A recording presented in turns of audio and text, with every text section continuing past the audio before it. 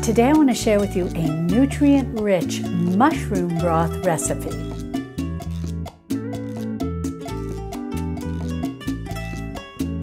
Hi sweet friends, I'm Mary and welcome to Mary's Nest, where I teach traditional cooking skills for making nutrient-dense foods like bone broth, ferment, sourdough, and more. So if you enjoy learning how to be a modern pioneer in the kitchen, consider subscribing to my channel and don't forget to click on the little notification bell below. That'll let you know every time I upload a new video. Well, mushrooms are so rich in vitamins and minerals, and I want to show you how to make this nutrient-rich mushroom broth using very simple mushrooms that are easy to find at your local grocery store.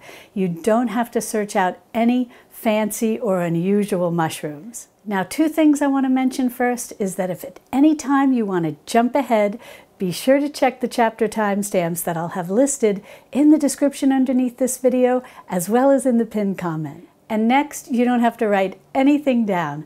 I'll have this recipe over on my website, Mary's Nest, same name as my YouTube channel, and I'll have the link also in the description underneath this video, as well as in the pinned comment. The good news is that the white button mushrooms that are very commonly sold at most grocery stores are actually very nutritious. Over the years, with the introduction of so many fancy and exotic mushrooms at the grocery store, we've sort of been led to believe that these are the least nutritious, but that's not the case at all. They're actually very rich in vitamins and minerals, and specifically they're rich in potassium and selenium is something that's often lacking in our diets. Now those are fresh white button mushrooms. What I've got here are some dried shiitake. These are completely optional. Now, of all the exotic mushrooms out there, shiitakes are probably the easiest to find, either dried or fresh, but if you can't find them, don't worry about it at all. They are nutritious. However, I have very good news about another mushroom that's easy to find at the grocery store and has become quite common and is also very nutritious. And those mushrooms are the creminis, also what some grocery stores will label as baby bellas, because that's what they are. If these are allowed to grow up and become big, they're known as portobellas. But when they're small like this, they're referred to as baby bellas or sometimes cremini. Now, I just want to read something to you from the New York Times about the nutritional profile of baby bellas or even portobellas. And I'll have all of this information in the blog post that corresponds with this video, so you can learn more about the nutritional profile of all these mushrooms. But I just wanted to quickly share this with you, that baby bellas or portobellas, creminis, whatever you refer to them as, contain a high concentration of an antioxidant that, it's got a very long name. I'll have that over on the blog post. I'm not going to attempt to pronounce it, but it's abbreviated ERGO. And all mushrooms contain a lot of nutrients, but those that are higher in this ERGO, like creminis or baby bellas, are exceptionally good for our health. Now, we know that a lot of mushrooms, I talked about the white button mushrooms containing potassium and selenium, and most mushrooms in general contain vitamin D, which is also something that's often lacking in our diet and that we need. But this ERGO is exceptionally interesting and something we should be consuming, because in this article, which I'll link to, it talks about when we eat mushrooms that are high in this particular antioxidant, it can help potentially thwart cancer and dementia. So obviously, these mushrooms are something we really want to include in our diet, and we especially want to focus on those that we can find and find easily at our grocery store, like the bellas that are high in this ERGO. So what we're going to need to make this mushroom broth, obviously, are the mushrooms, and I'm going to focus on using the baby bellas and the white button mushrooms, And I'll throw in a few of the shiitake, but again, that's completely optional. Both of these are very rich in vitamins and minerals, and as we've learned, these are exceptionally rich in that particular antioxidant that we want. So you're fine if this is all you can find at your grocery store. Then I like to include some aromatics. I've got some celery here. I've got some carrots. My carrots are peeled. That's only because I was using them for another recipe as well, but you can totally leave them unpeeled. That's normally what I do whenever I'm using carrots in a broth.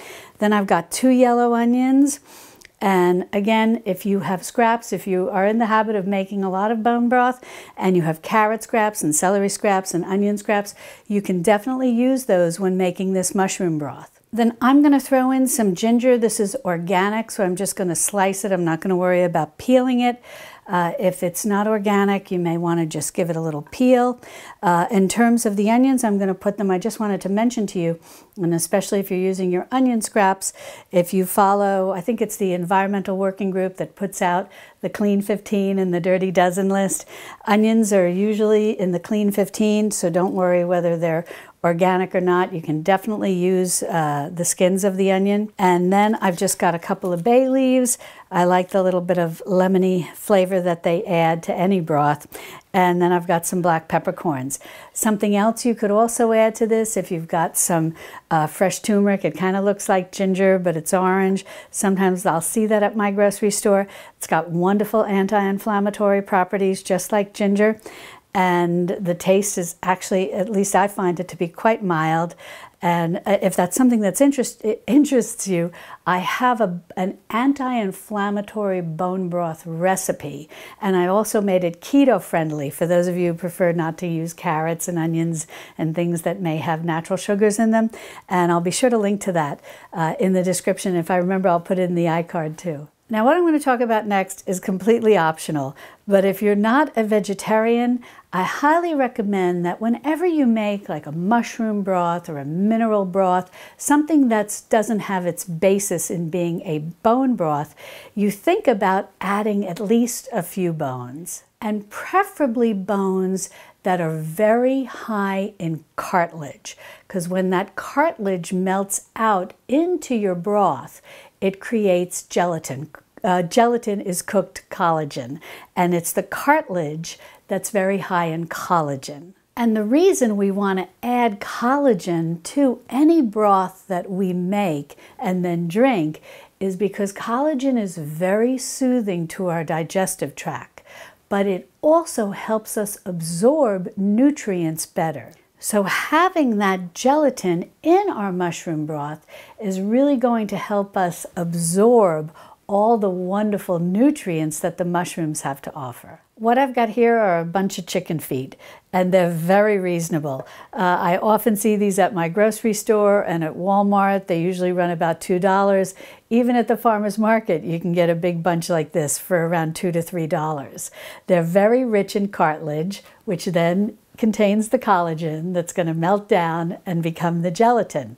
And chicken feet, I have found, are still one of the most reasonable cartilage-rich bones available, because even though they are very rich in cartilage, and people know that that's going to make a collagen-rich, ultimately gelatin-rich bone broth, they're still uncomfortable working with them. So they're one of the bones that are still reasonably priced. And I even share a bone broth recipe with you, a chicken bone broth recipe with you, where I use chicken feet and I make a big batch of really gelatin-rich bone broth for under $2. I'll be sure to link to that one too for you. So if you're comfortable working with chicken feet, I highly recommend you get a bunch and throw them into this mushroom broth. Now, if you're not comfortable working with chicken feet, I understand completely. You can use chicken necks that are still relatively affordable. You can use chicken backs that are still relatively affordable. Or if you're making a recipe where you're cooking up some wings, chicken wings, just cut off the little tip of the wing and save those. They're very high in cartilage and will make a very gelatin-rich bone broth. So start saving those up if you're in the habit of cooking up wings. And if you've got a chicken carcass, you can certainly throw that in. Or if you've got some chicken legs, you can throw those in. So you have some options. And if you have a few beef bones, you can go ahead and throw those in. Preferably ones that are rich in cartilage or high in cartilage and rich in collagen, like a patella or a knuckle bone. You can just throw one in. That'll work beautifully. But even if you want to leave this part out, don't worry about it. This is still a very nutrient-rich broth and will be very beneficial to drink this on a relatively regular basis.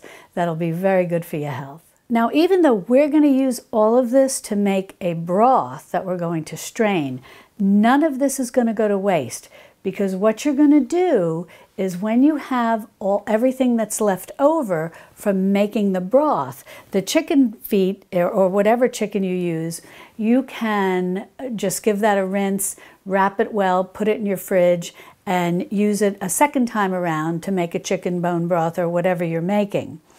With the various mushrooms and the vegetables, the various aromatics, we're going to puree all of that and make a delightful cream of mushroom soup. So we're going to make use of everything. Nothing's going to waste. The only other two ingredients that you're going to need is some type of fat.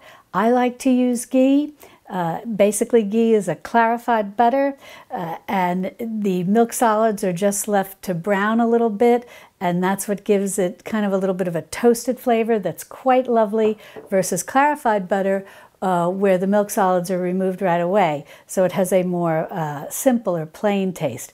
But I really like ghee, and this is very easy. You can make this homemade. My friend Jackie over at Little Country Cabin has a wonderful video where she goes into a lot of detail. Now, if you are using some chicken parts or beef bones, whatever you're using, then you're going to need some type of acid. And the reason you're going to need this is because, or an acidic liquid, the reason is you're going to need this is that it's going to help extract as much collagen from the cartilage as possible. Now, what I've got here is a half a cup of white vermouth. If you don't like using liquor, vermouth is a fortified wine, and if you don't like using liquor, I understand completely. You can use a little vinegar instead, but don't go with a full half a cup, because that'll give a little bit of a strong flavor to your broth. Probably no more than a quarter of a cup. Or if you want, you could even use a tablespoon or two of lemon juice. But whenever you start using things like vinegar or lemon juice, you really have to pull back on the quantity, because the flavor doesn't evaporate in the same way that the flavor of alcohol evaporates. The white vermouth will, while it's simmering with the broth, the alcohol will begin to evaporate, and it'll leave a very mild, almost slightly sweet flavor behind, whereas vinegar and any type of citrus juice will leave more of a tangy, for lack of a better word, a more tangy flavor in your broth. So you really want to pull back on that, but you want to have some acid. You want your water to be somewhat acidulated so that it can help the process of pulling the collagen out of that or out of those high cartilage bones. Now, one other ingredient I want to mention too, which this is completely optional, but to further boost the minerals that are going to be in your mushroom broth, you can go ahead and add in a little bit of seaweed. What I've got here is dulse. I like the flavor of this. I find it leans a little on the sweet side, but you could also use some kelp flakes. You could use a strip of kombu, K-O-M-B-U, I believe it's spelt. Really anything, or you can completely leave it out. But whenever I make these type of broths that are based on some type of vegetables, or in this case, primarily mushrooms, I like to boost the mineral content as much as possible, because I really like to make these nutrient-rich mineral broths, not just a nutrient-rich mushroom broth, but a nutrient-rich mineral mushroom broth. So if you find these at your local grocery store, I usually see them in the Asian section. Sometimes they're also sold in the produce area, but any type of seaweed, if it agrees with you and you like it, feel free to throw in a little bit of a handful. What I've got here is just a half-sheet baking pan. If you have a roasting pan, whatever you have is fine. What I'm going to do is roast the vegetables and roast the chicken feet and roast the fresh mushrooms. This step also is optional, but I do find that if you roast everything, it provides a richness of flavor to the final mushroom broth. So I'm just going to slice everything up and go ahead and start getting this onto my baking sheet. I'm going to slice the carrots, and then we're going to do the onions, and I'm going to leave the skins right on them. And this is just a rough chop, nothing fancy. Next, I'm going to go ahead and chop up these onions and get all of that onto my baking sheet as well. Saving all those skins, definitely. Next, I'm just going to go ahead and put all of my mushrooms down onto my baking sheet. Now, this is just 1 pound of white button mushrooms, and what I've got here are 2 pounds of the baby bellas, since they're exceptionally nutritious. Now, it's going to be crowded, and you can definitely spread this out onto 2 roasting pans, but I have a small oven, so I'm just going to have everything be very cozy, and it's just going to roast in the oven for a little bit just to get some browning on it, and so I'm not worried about things being a little crowded. So we'll go ahead now, and we got our 2 pounds of the baby bellas. And you don't have to cut up anything. You can if you want, but it's not required. Everything's going to simmer and become really soft during the simmering time, and then everything's going to be pureed. And then I'm just going to go ahead and top everything with my chicken feet. Now, this is nice because as this bakes, the fat, any fat that is on the skin of these chicken feet will melt down and help with the roasting process of all of the veggies. Gave my hands a quick wash since I had been touching those raw chicken feet. Now what I'm going to do is get some ghee, maybe about a tablespoon. It's not an exact science, so you don't need to worry. And I'm just going to top all of these chicken feet and veggies with this. This will also help with the roasting process. Now I'm going to go ahead and put this into my 350 Fahrenheit preheated oven for about 30 minutes to bake. And all we're looking for is some gentle golden color, some gentle browning, that's it. Well, I let all this roast for about 30 minutes and it looks glorious. This is exactly what you're looking for. Just some color on the chicken feet, a little browning of the vegetables. Now all we're going to do is start transferring all of this to a large stock pot. What I've got here, I think this is a 10 quart. Now I wanted to mention that you can add garlic to this if you want. I prefer not to add garlic because whenever I simmer something for a long time, and we're going to be simmering this for 6 hours, I find that the garlic can develop a little bit of an off flavor, which then is imparted into whatever broth I'm making. So experiment with it, you know, to see if you really, I do really like garlic, but I just don't like it when it's simmered for a long time in broth. So that's something to keep in mind. You can certainly, as I said, experiment with it if you think that you might like it. Now what I'm going to do is, as you see, there's been a lot of this liquid that's been released from the mushrooms. It's nice and brown, and any of the little bit of fat, maybe from the ghee and the skin.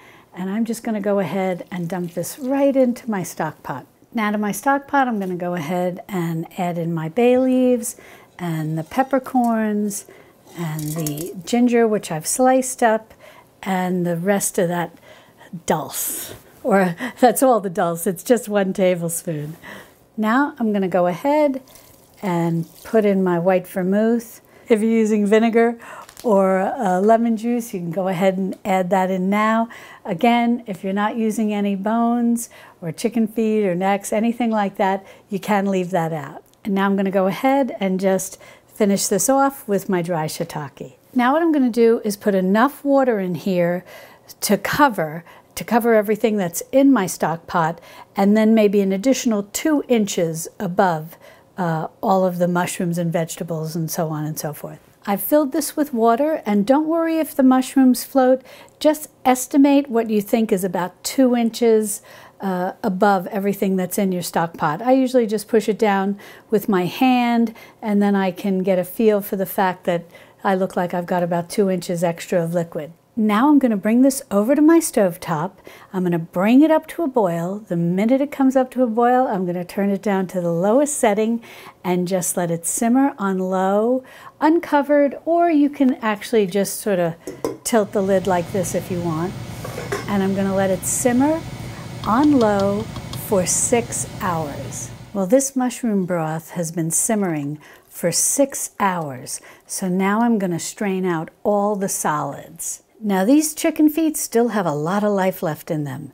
So I'm going to fish them out, wrap them up well, stick them in my refrigerator, and use them to make chicken bone broth tomorrow. Then what I'm going to do is just find the bay leaves and get those out, and then with the rest of these mushrooms and vegetables, I'm going to go ahead and puree them in a blender. You can do it in batches probably, and I'm going to use some of my mushroom broth as well as some cream to make a beautiful cream of mushroom soup. Now, that said, you could also let these cool a little bit. This one's jumping around in here. And slice them up, toss them with butter, and serve them as a side dish. Now, the nutrition is not as high as if they were just cooked quickly in a saute, say with butter. However, they do still contain some nutrition, and they're also high in fiber. So you definitely have options with everything that's in here. But I think a cream of mushroom soup is just going to be scrumptious. It's one of our favorites this time of year. Next, what I've got here is a half-gallon size jar, and I also have a funnel that fits over this beautifully, and then I have a strainer that fits over my funnel.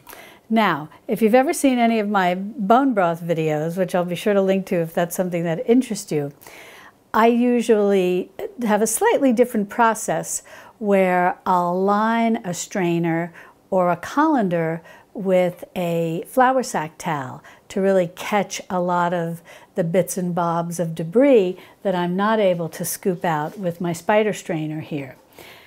I don't find that to be necessary whenever I do like a mushroom broth or a vegetable mineral broth, whatever the case may be.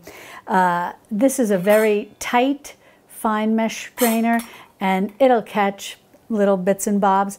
But even if they were to be in the mushroom broth, they're basically just going to be little pieces of vegetable. So I'm not going to worry about it. So now I'm just going to do this very carefully. You could certainly use a ladle, but I think this will go smoothly.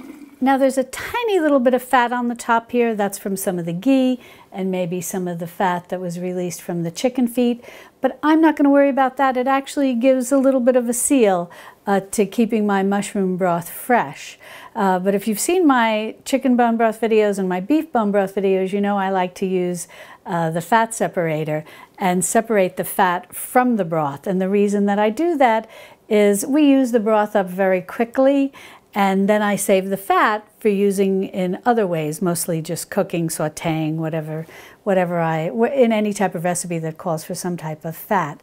But with the mushroom broth, I'm not going to worry about it. That little bit of fat, you know, it all has nutrition, and it'll also help to insulate this a little bit and keep it fresh. And you can certainly do that with chicken bone broth and beef bone broth.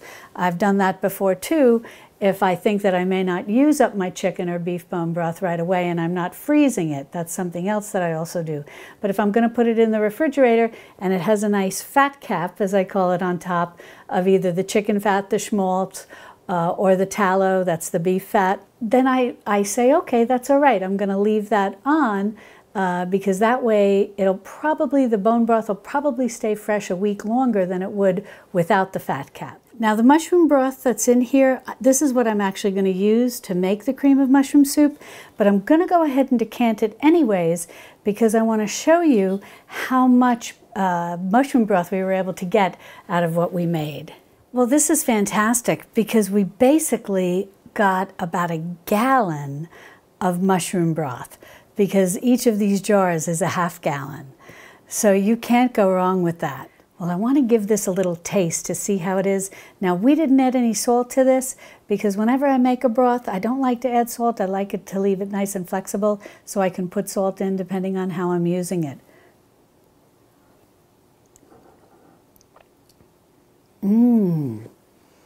Oh, that is so rich. That doesn't even need any salt.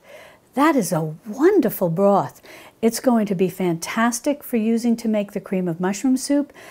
But if you went and left the chicken feet out of this, this would be a wonderful base to use for making vegetarian soups as well as bean soups, because the taste is so rich, so meaty, that you would never miss a ham hock or any kind of bone like that you might put in a bean soup. You're going to love this. Now, if you'd like to learn how to make more mineral-rich broths like this, nutrient-rich broths like this, be sure to click on this playlist over here, where I have a whole bunch of videos, not only for making bone broths, but also making nutrient-rich vegetable broths and mineral broths.